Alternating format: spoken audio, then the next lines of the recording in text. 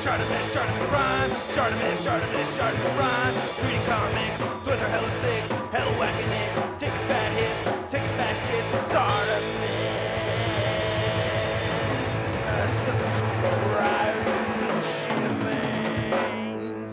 Hey, what's up you guys? ShartimusPrime here, doing another Marvel Legends action figure review on the Marvel Legends House of X Powers of 10 Tri-Sentinel or Theta Sentinel Build-A-Figure. Try and get your Marvel Legends, you can do so at Search your feelings, you know it be true. Darkside Toys is a store for you. Link below. Alright, down there I ask you show your support to this channel by hitting that like button, and if you're new here, hit that subscribe button as well as the notification bell. And what do you guys think of my Bafart over here, huh? Not too bad. If you have any Bafart you want to share on social media, make sure you hashtag Bafart.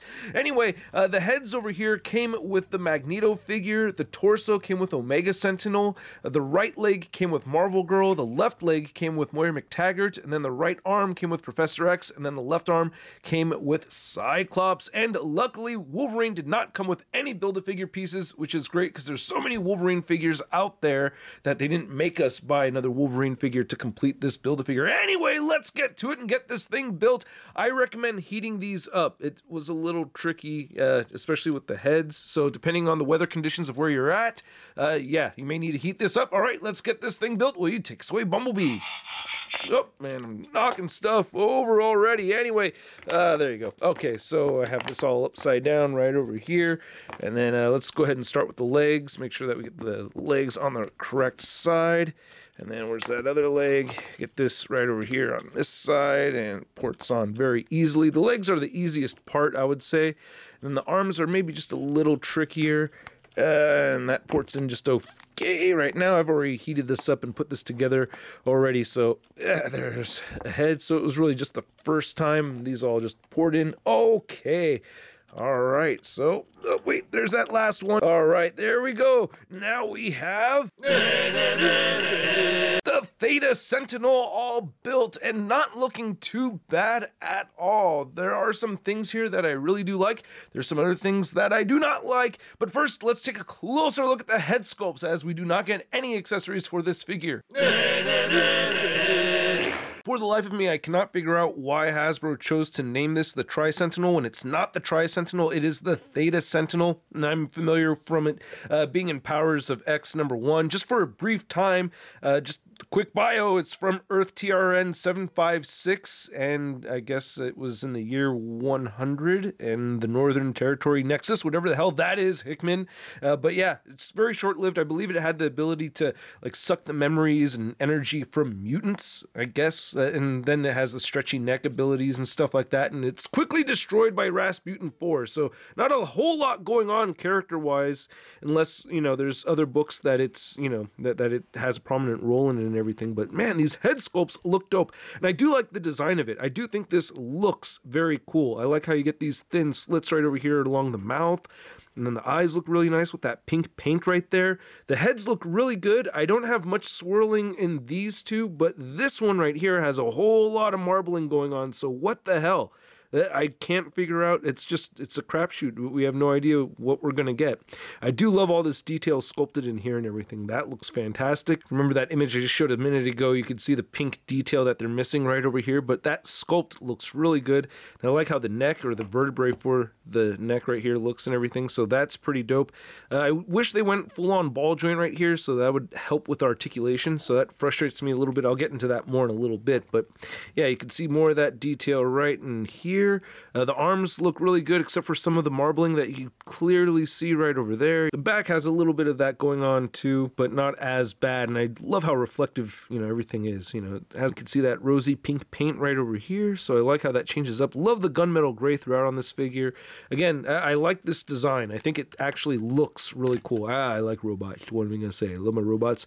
The ball joints, or, you know, some of these joints, you know, they kind of stand out a little bit, and it's a very metallic look as it should, so that's very cool. And then again, I like how you have the gunmetal gray right here with silver on top of it. That looks really good. The legs look great. I like how these came out, so that's very neat. Like that a lot. Very thin joints over here. Nice ratchets. I feel like this is Hasbro's just, want an excuse to make a cool looking figure because it looks cooler than anything. I just really don't remember it being around much at all in the books. Very short-lived character, right? Unless I'm mistaken, let me know. So I mostly like the articulation on this figure. You get ball joints attaching at the neck as well as the head. I just wish you could do more with these, and yeah, they will pop off on you, so that could be a little bit frustrating. So you could turn them all the way around. You can move them forward and back only just a little bit, and the head will move up and down. You could turn them side to side, of course, but like if you wanted to turn them all the way around or do something, fancy, and in the books, like the necks do like extend and everything like that. So having interchangeable neck parts would have been pretty neat to have. But yeah, there's room for some play over here, just not as much as I'd like. You can see how easy they pop off over here. So that's a little frustrating. Shoulders will move out. Dang it, without them popping off over here. You can move the shoulders outward that much. They will move in all the way forward, which is great. You could rotate forward, rotate back. No bicep swivel up there, but you do get a single jointed elbow that does bend in a little bit more than 90 degrees. You also get rotation at the elbow. Wrists turn side to side. They both hinge up and down. You get a diaphragm joint. Get a little bit of diaphragm wiggle. It'll crunch forward quite a bit and back a bit right there. The legs will move outward that far and kick forward and I guess move all the way around.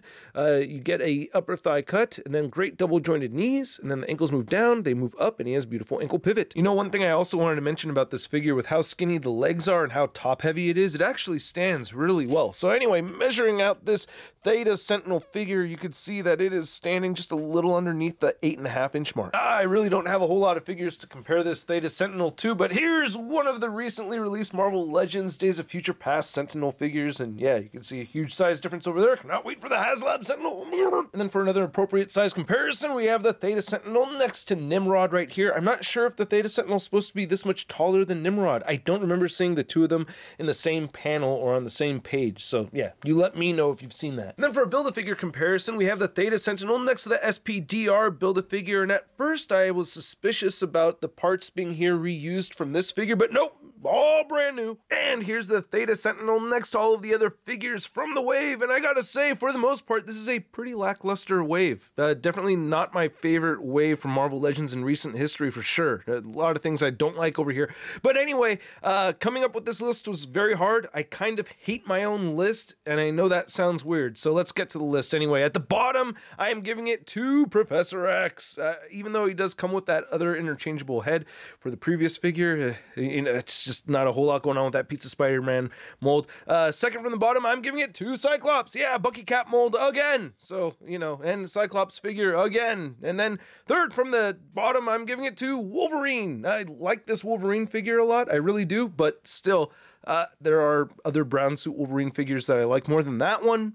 At fourth from the bottom, I'm giving it to Magneto. Out of all the repaints, that's my favorite one. Or actually, it's not my favorite one, but I really like that one a lot.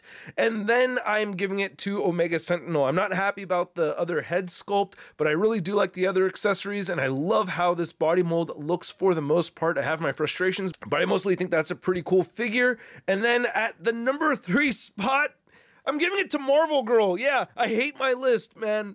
That figure frustrates the hell out of me so damn much, but I've been wanting a classic Marvel Girl with this design right over here for so long. Been waiting for a new version of it, and they finally delivered a figure that is quite disappointing. I wish I could like that figure a whole lot more, but I'm super frustrated with it.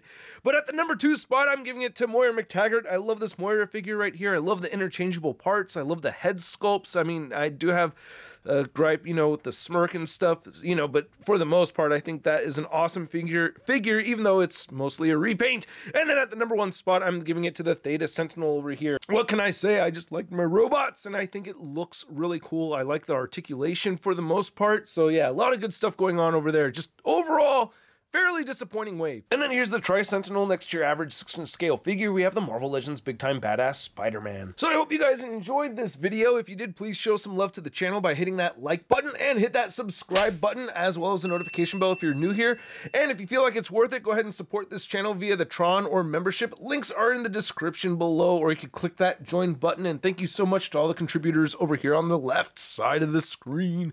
And this figure is okay. I like it. I gotta say, I do like the figure. figure. However, again, it's just a very obscure, short-run character from my point of view. I just wish there was more going on with the character in the books. I'm just not a fan of Hickman's writing, and it's like he shows the character, and the character gets annihilated like right away. And I don't remember seeing the character doing much before it got killed. So it's like, what the hell? I didn't even get to see it really do anything, and then now it's dead. Like, so that's just really frustrating.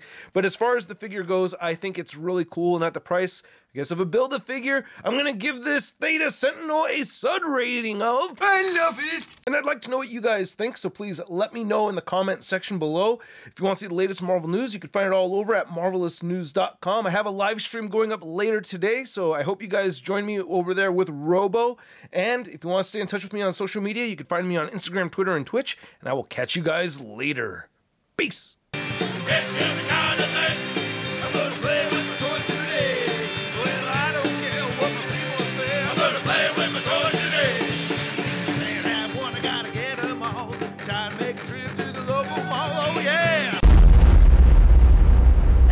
Crispy.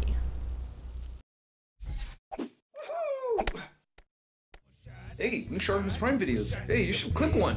Yeah, click on one of them. Or subscribe if you haven't. We're shot.